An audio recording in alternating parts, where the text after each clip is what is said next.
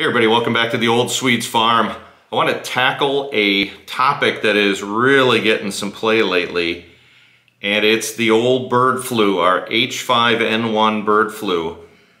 It's around, and yes, it's an issue, but the media's gotten a hold of it, and it is exploding in their reporting.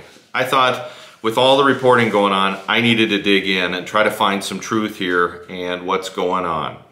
First, let me just say, the risk to us, to humans, very, very, very low if you use common sense.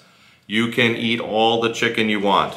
Just follow the guidelines like the CDC has always said and cook your chicken to 165. Cook your eggs and you will be fine. There's the human side of it. Now, a bunch of us have backyard chickens. We've got little flocks, big flocks. Some of you have a couple chickens in the city. Some of you got a bunch of them out in the country like us. There is some risk. So let's go back.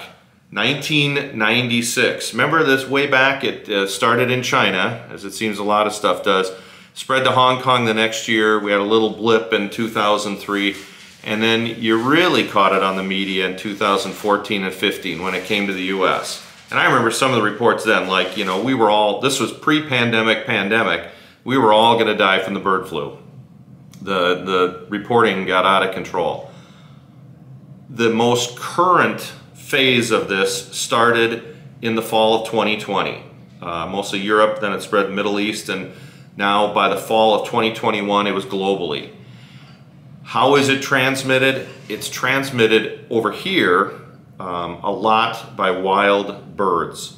Now, a lot of wild birds have migrated south for the winter. They're all hanging out together. They're all spreading and saying hi to each other. And a lot of them have contracted it. Now they're following their flight patterns north to breed and mate and hang out with their friends up north and spread out across the continent here in North America, and they're spreading the disease. Right now, I looked at the CDC, I got a few stats here I'm going to read, but they have found that in wild birds, they have detected it in 14 states. 14 out of, let's just use the lower 48, 14 out of 48. Not a big percentage yet. Commercial chicken, commercial flocks and backyard flocks, they found it in 14 states. Now I'm going to put a CDC link down below where you can go, you can check out your state and see what your exposure is if you care. I looked, and most of the states where it was detected, Canadian geese, mallards, mostly it seemed like it was ducks and geese that were doing a lot of the moving of it that it was detected in. There were some bald eagles and other flocks of other birds, but that was the main one I saw, was ducks and geese. So what happens? Ducks and geese can spread it to other birds. It is spread, and the infection is spread through saliva, through mucus, and through feces. So I'm sure that's how it was spread down south. All the ducks and everybody are together. They're dropping in the water, they're dropping near the water, it's washing in. They've got saliva and they're drinking together. They're spreading it that way. What are some of the symptoms for our girls? You know, I've got, Holly and I have got 44 girls. We're gonna get another 20 chicks. What are the symptoms? Total lack of energy, lack of appetite. Kind of a loss of coordination I read about in several of them. A nasal discharge, coughing and sneezing. They'll get diarrhea. As far as laying, they're going to have low egg count. The eggs might be soft. They might be misshapen.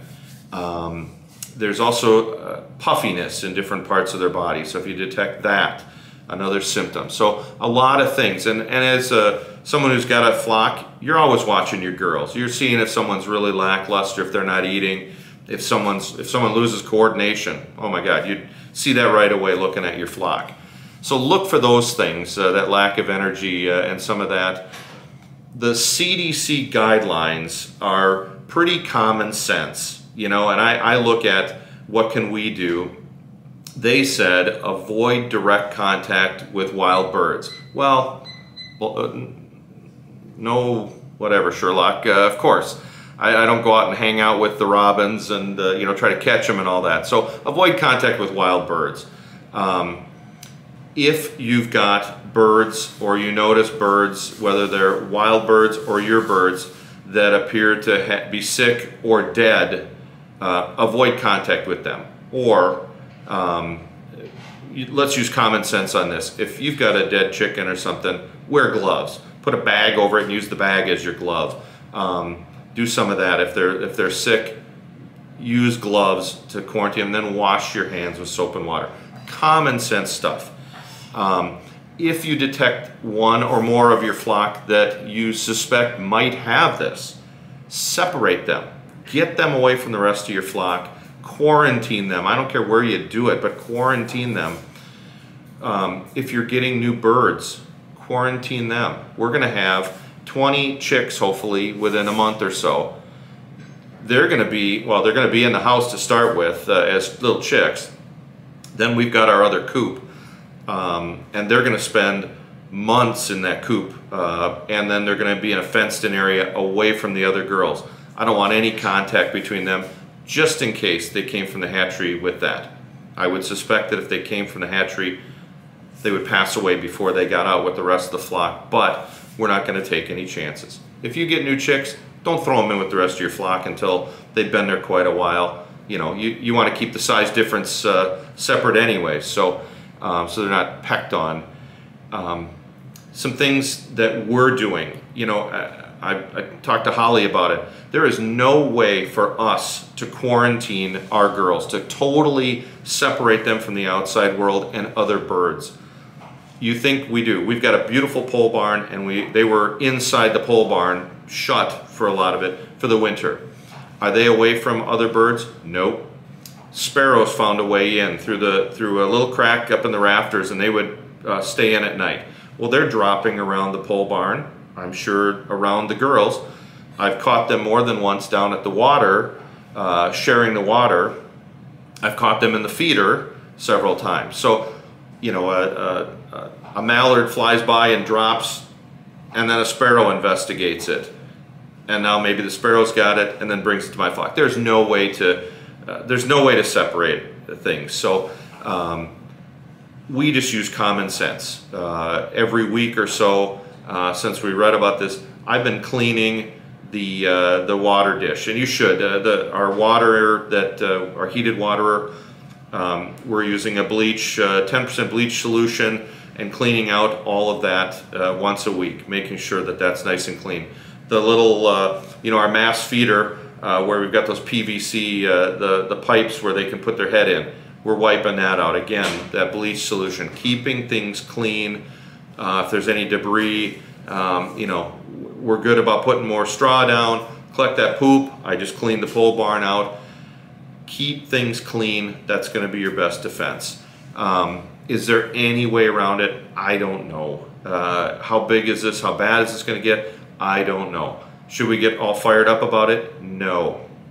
Let's keep calm, but let's clean. Let's make sure our coops, our roosting areas, everything is clean, and be on the lookout for things. If you've got a chicken that's sick, if you see a wild bird that's sick, is that going to happen? I don't know, but just be aware that it's around. Really nice video that I saw today from Eric and Monica down at Bland's Promised Land Ranch. Great channel. If you haven't checked them out, please do. I'll put a link down below to their video, but they did one about that, and Eric's great about, you know, don't believe the hype, and please don't. This is going to get hyped up. There's no COVID to hype up anymore, so now they're going to go H5N1, I think, is going to be the new thing to scare everybody with. So check out their video. It's great about partnering with other farms and others in your community, in your area that might be homesteaders, as a way to keep, you know, different flocks, to share things, to work together. Great video. if you've got questions on H5N1, I've tried to do a bunch of reading on it the past couple days, really kind of get knowledgeable about it because there's a lot of hype out there. Put your questions down below. Send me an email direct through the channel if you got other questions, if you get concerns. If I'm off on something, please correct me and let me know.